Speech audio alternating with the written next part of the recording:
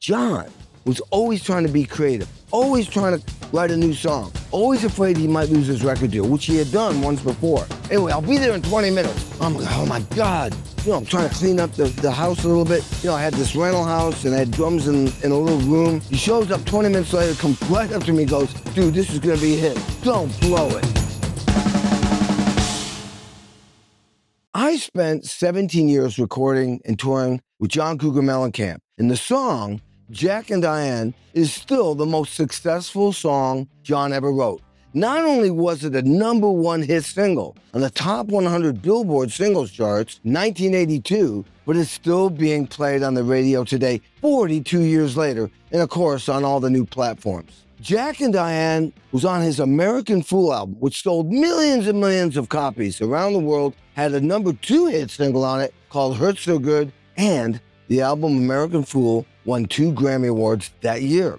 So that album definitely blew John's career up big time and completely launched mine. Hey, who's that drummer on that song, Jack and Diane? I mean, it really featured me on the drums. The crazy thing is, when we were making American Fool at Criteria Studios in Miami, Jack and Diane wasn't even gonna make it on the record because we couldn't figure out how to arrange it and make that song cooler and unique. See, the trajectory for every song John wrote, and in my mind, every song I record, has one goal only: get that song on the radio to be a #1 hit single. That's it. And when you do that, man, you've won the Super Bowl. Not that easy. We kept trying different approaches to Jack and Diane in the studio, and nothing seemed to work until I programmed a drum beat on a Lin 1 drum machine, which was considered a new sound and a new technology at the time. Now, after that, I created a cool 2-measure drum solo on my acoustic drums right after the second chorus, which segued into a cool drum beat that everybody sang along with. So let it rock, so let it roll, let the Bible bell come save my soul. That's why I'm not the lead singer.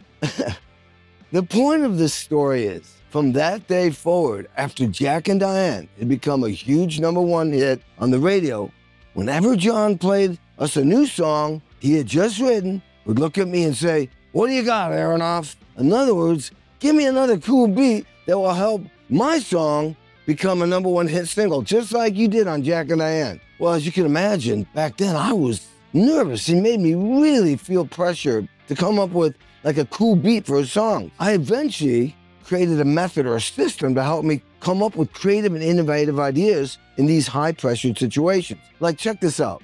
So when John's playing the song for the first time, I'm sitting there, oh my God. Instead of trying to like completely come up with a credible idea, I go, okay, what's the most obvious beat that I could think of to play with the song? That was my starting point. Then I'd go, all right, what's a variation of that beat? So that's 2 beats now. Then I'd come up with another variation, that's 3 beats. And then I'd completely think out of the box. I'd be thinking of, like, what would Neil Peart do with Rush, which is completely different than John's music, but I might grab an idea and bring it in. So when John would say, what do you got? I'd have 4 possible beats for him. So if I play the first beat, go, man, that beat sucks. I go, what about this one? Oh, that's cool.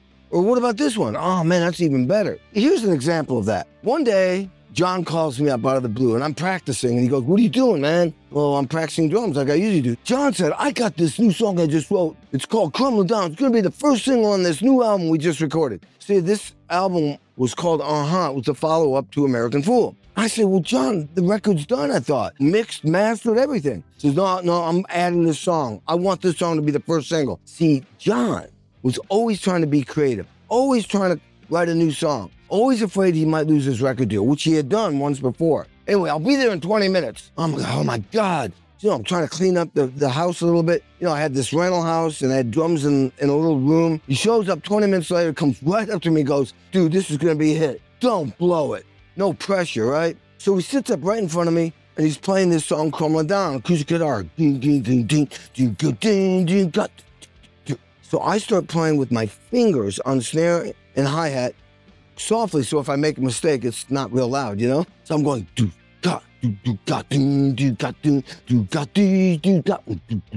perfect. But he's heard that beat before. So then I do a variation, step 2. Did something like, what Doug Clifford did on, Suzy Q for, Creedence. But it was a little bit jerky and too funky. So then I went to the floor tom, which is kind of with the acoustic guitar. And then eventually I came up with the beat, a beat I've never played before or ever since. Kick drum was playing the eighth notes, and the snare drums on 2 and 4, and the hi-hat came in only in a hole, like this.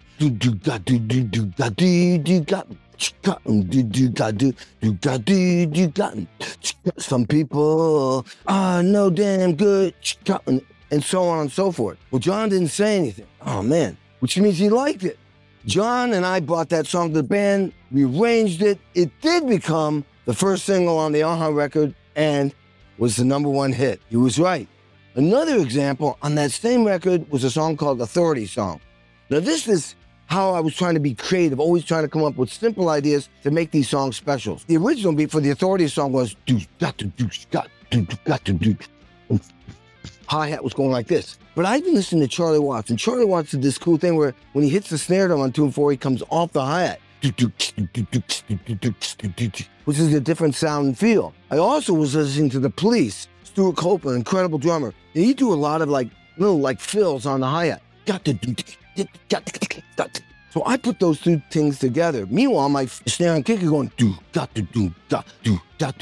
The bottom line is, when I started playing this new beat with the influence of Stuart Copeland and Charlie Watts, the bass player turned and looked at me and went, "Oh, I know what you're doing. The Police and the Stones." He changed his part from boom, boom, boom, which went with my kick drum, which is typical of what a bass player will do. It'll match up with the kick drum, to creating this linear line, something like boom, something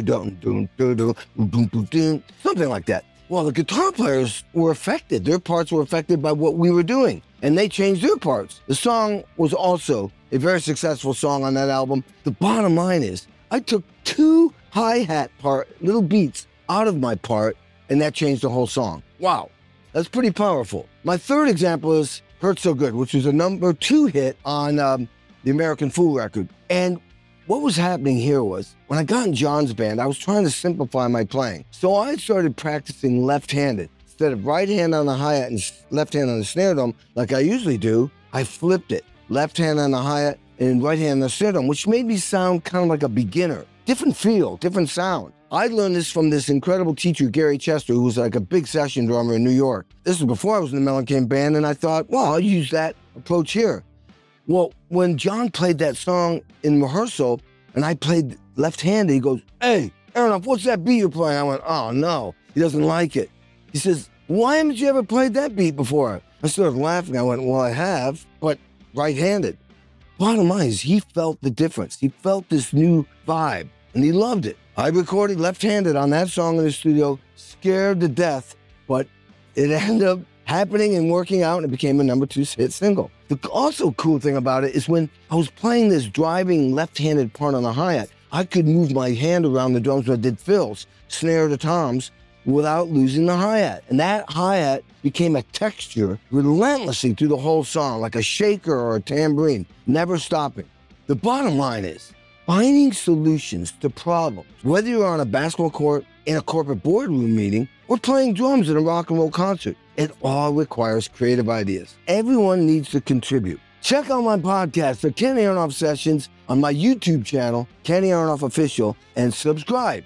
There's some very cool discussions and stories with artists like John Five, Joe Bonamassa, and Melissa Etheridge, to name a few. In each episode, we discussed how they became successful and have stayed successful in their lives and careers. I'm on an 8-week tour across the USA with Joe Satriani and Steve Vai. Now, if you're looking to see Joe and Steve shred, go to Joe's website and see if we're performing in your city. Check it out.